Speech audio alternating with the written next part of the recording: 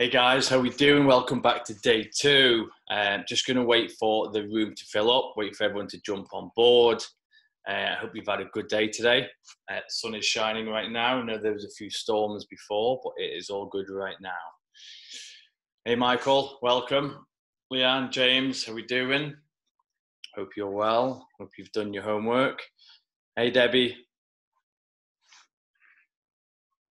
Steve, how we doing? Martin, Tracy, Paul, Carl, how we doing, guys? Welcome back to day two. Hope you're ready to dive in today. Gail, how are you? Couple more coming on. Right, day two. So let's get stuck in, guys, okay? And the room looks pretty much there. We're good. Okay, so first to recap, did you track yesterday? Did you do all the things that you should have done? Have you tracked those 6 areas, the sleep, the steps, the hydration, your food?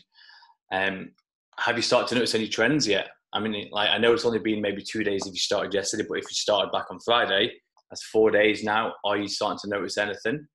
Just think after doing a week or 2 weeks, 3 weeks, you can look back and you can start to see trends happening. And then obviously when we can, start to look back on some data, then we can then say, right, let's start with looking at your sleep first. Let's address your sleep. Where does that need work? Or even does it need work? Once that's in stone, then we can look at the next step, then the next step. So it isn't like I'm asking you to track all this data and then to change everything at once, because that's not going to happen. We like to work in a small kind of progressive way.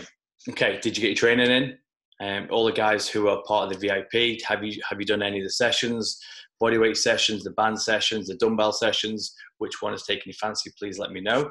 And if you've got any questions, guys, again, remember, save until the end. Also, try give a bit of context around that. I know Z's the one who's going to be asking a question, so send the message to him or just post it on here and then he can ask it for you. Okay, let's get started. So today, I want to dive into the OPP framework. So obviously yesterday we looked at the three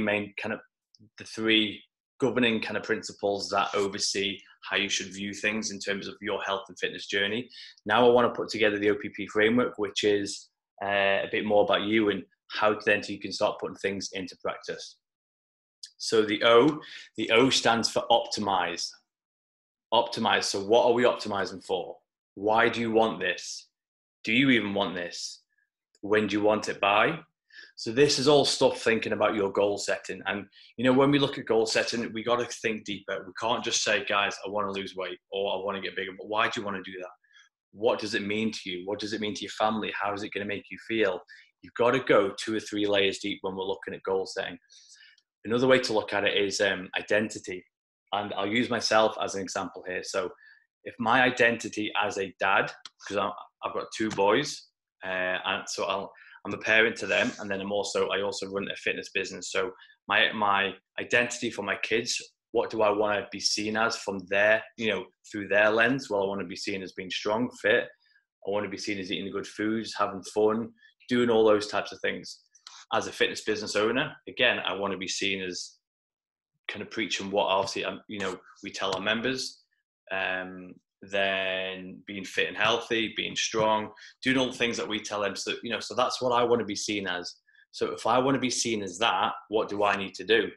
My identity wants to be this over here. So I need to actively be training, be living this healthy code, enjoying life, doing all the things that I tell people. So that's my identity and that's who I want to be. So if I understand who I want to be, then I will do these actions. And it's the same for goal setting. I'm just going to show you quickly a guy who came on board last week with us in terms of his goals and his whys and his reasons. And, it isn't just a matter of losing weight. So it's order a pair of jeans online. It was to wear his Hugo Boss jeans that he doesn't fit into anymore. It's to look at a picture of him and go, he looks good now, rather than have this shadow of this kind of silhouette, how he used to be. He doesn't want to look like a rugby prop. He wants to be more of a centre. He wants his body to look more in kind of proportion with not just being overweight in the belly, but from top to, from head down, everything looks good and manly, shapy. Stripped down his thighs, but generally said that he wants to, kind of when he goes on holiday, he wants to be able to wear a t-shirt on the beach. Sorry, not to have to wear a t-shirt on the beach. And that's something that he's done for many years just to try and cover up. So these are things that mean something to him. He isn't just coming saying, I want to lose 2 kilos or I want to lose 20 kilos. He's saying, I want to do this because of this, this, and this. So when we look at your goal setting and what you're optimizing for, have a bit of meaning to it, because when things start to get tough, you need something to hold on to, something to remember why you're doing it. Okay, so that's what are we optimizing for.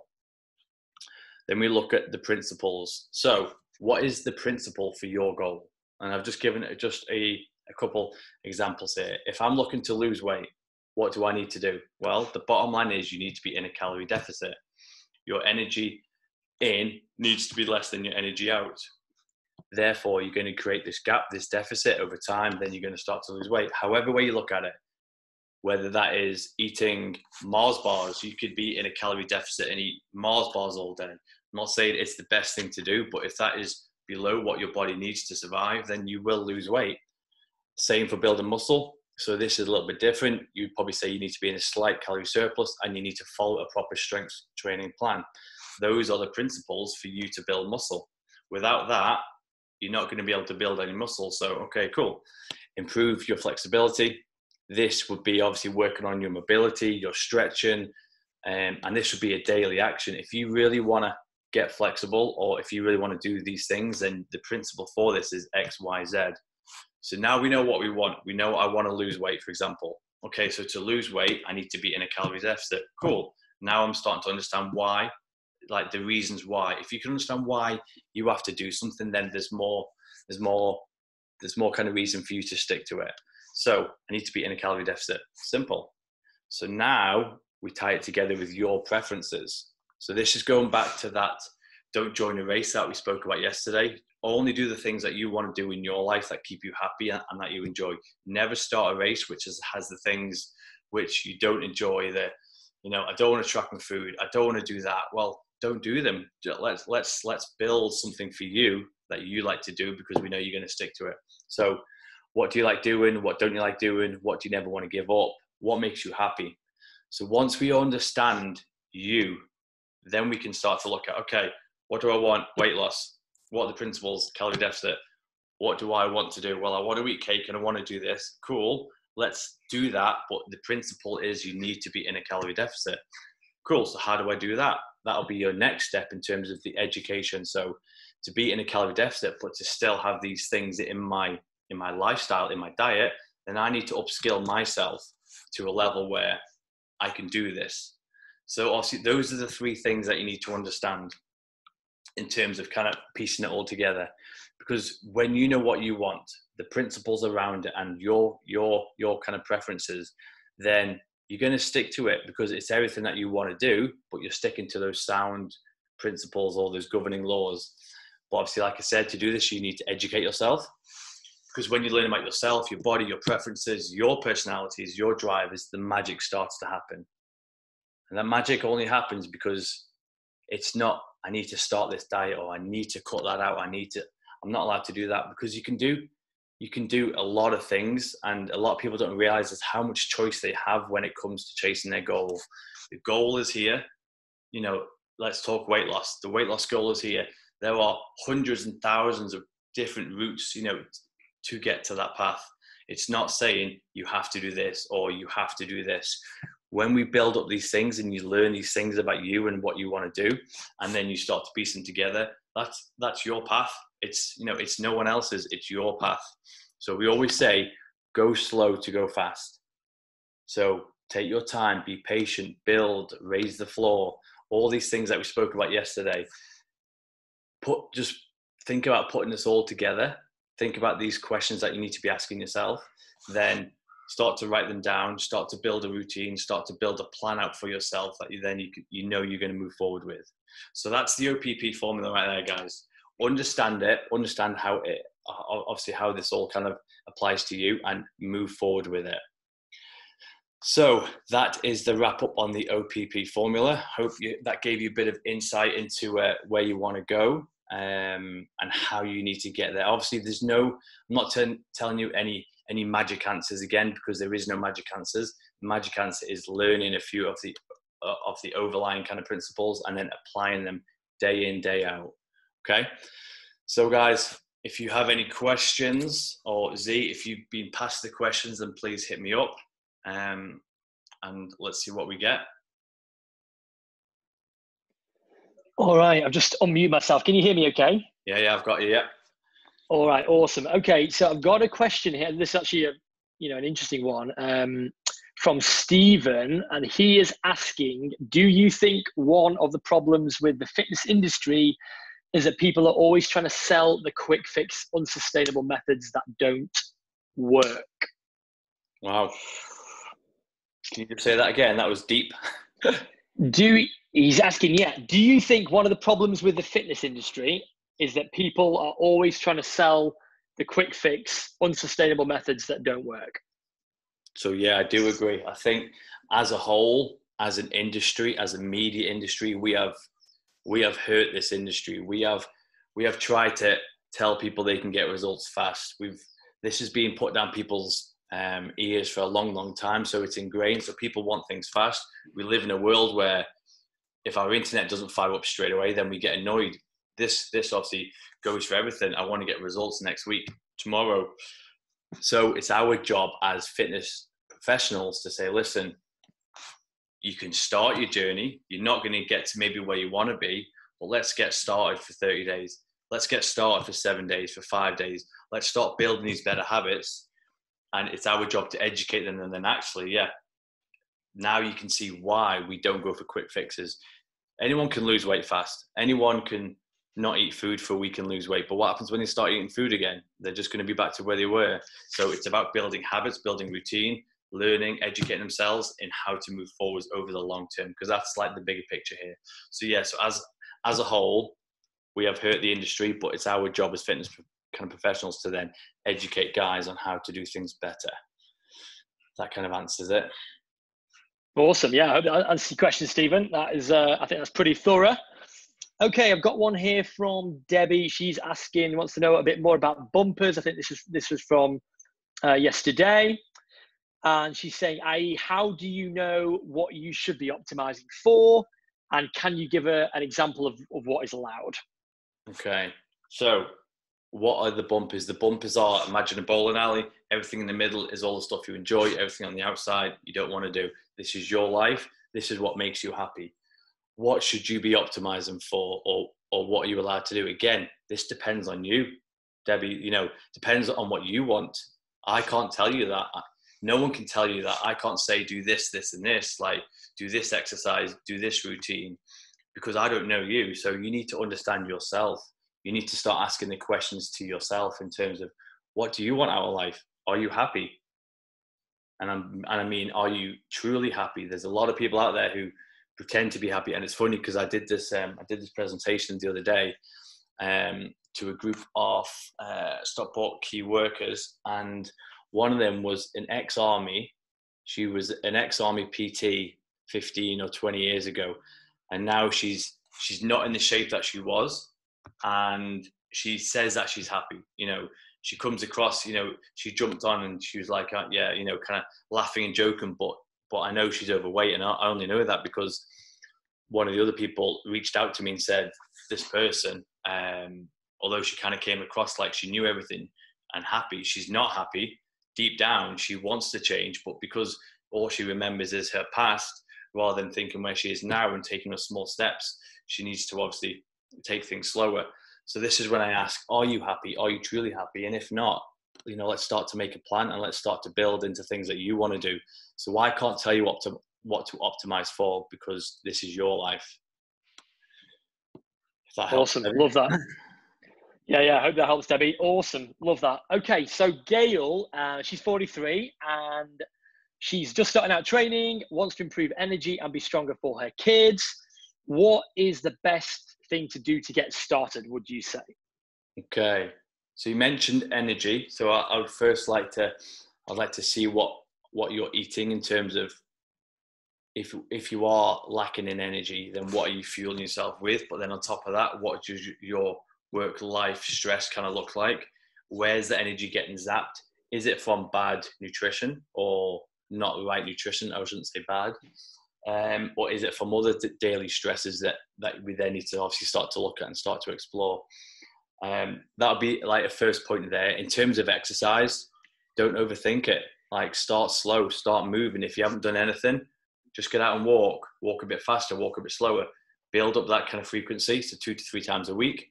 Then in terms of some simple strength work, we can look at some bodyweight movements. Again, nothing too intense, because it doesn't need to be.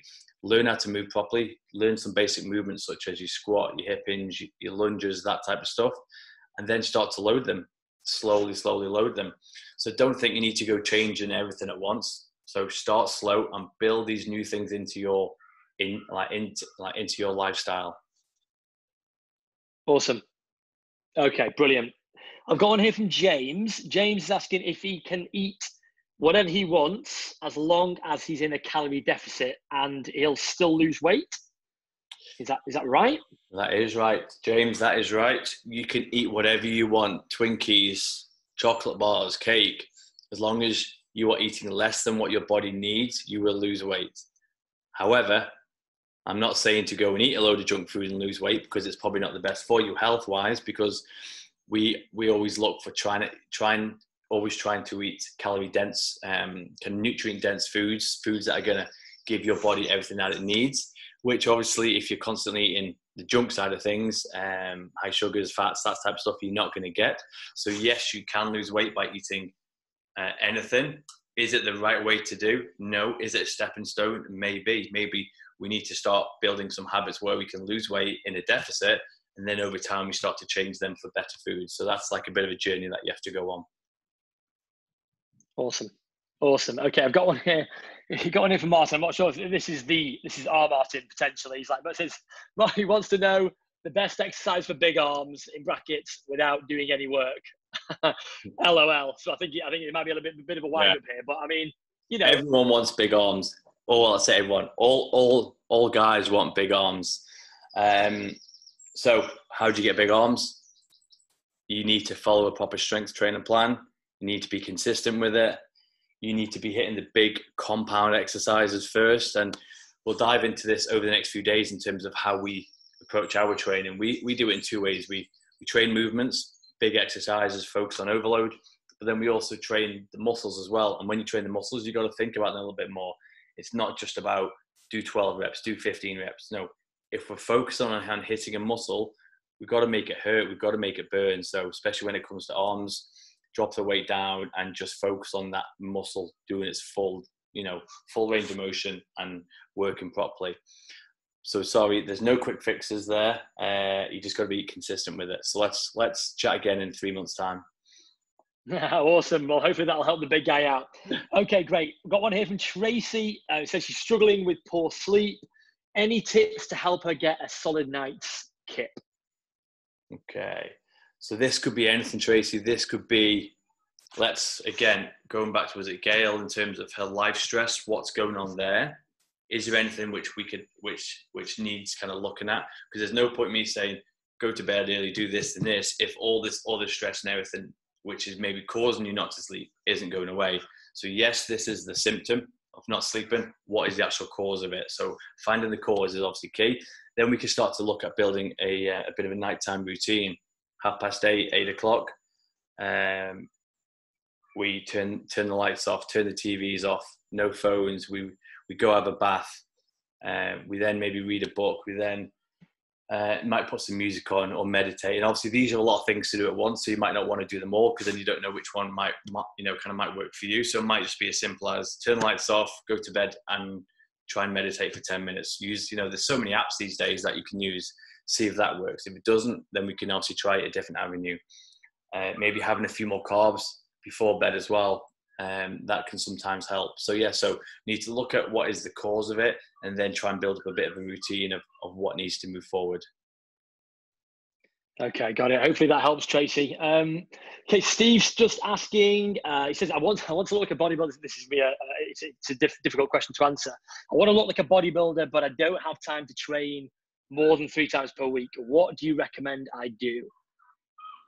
Okay, so my reply here would be, in terms of bodybuilder, who are we thinking of? We have so many different types of bodybuilders, different weight categories. You've got Ronnie Coleman over here, huge man, and we have, let's think Arnie in the middle, really good looking body, whereas obviously Ronnie took it to the extreme bodybuilding, and then we have bodybuilders who are maybe 65 kilos. That's who I've worked with. So who are we looking at, and are we also looking at how they look on stage? Because remember, that doesn't happen all the time.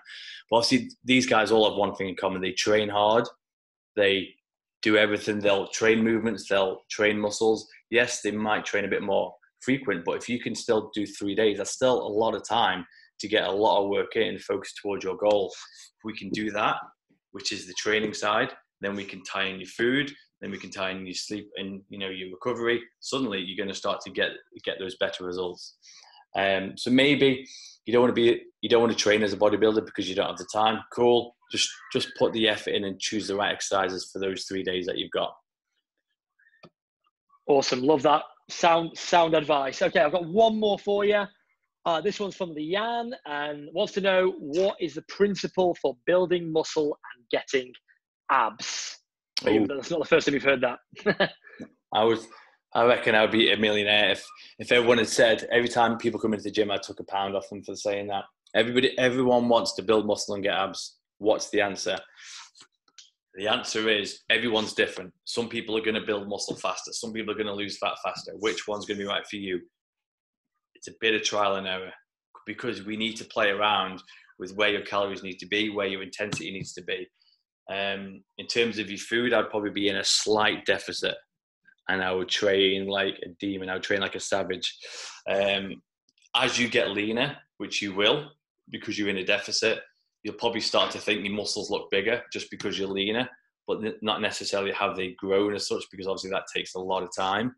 So my advice would be to be in a slight deficit, make sure your training is on point, make sure everything else is on point, and then just kind of play around with it, track it, kind of monitor it every 3-4 weeks and see what needs to be changed. Because I reckon if you do that over time, you'll look back and you'll be like, wow, I look so different than how I was, because yes, you are probably leaner, which is then showing more muscle.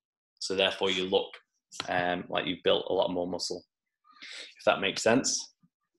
Awesome. Yeah, awesome. Wise words as always. Okay, well that's all I got. Lovely, guys. Well, thanks very much for the questions. I like the context around them, because as always, we like to say, what does the question relate to you? And a lot of this stuff that we spoke about yesterday and today is finding who you are, what do you want, what makes you tick, what's your jam. Once you can understand all these things, once you can understand your life and your life stresses and your family and all this, then you can then start to move forward. Before understanding any of that, it's hard to say, do this, because everyone is different. Everyone needs to find their own journey. So over the next few days, we're going to dive a bit more into the programming, the exercises about you and your body, and how you can then start to build a routine that obviously suits you. So I hope that's made you think a little bit more. For the guys who are obviously in the group here, please go through those questions, answer them out. Then we'll have the questions from yesterday, we'll have the questions from today, and then we can then, by the end of the week, we can then start to say, right, these are all my answers. What do I need to do? So guys, hope that's been helpful. Let's catch up tomorrow, 7 o'clock. I'll see you guys there.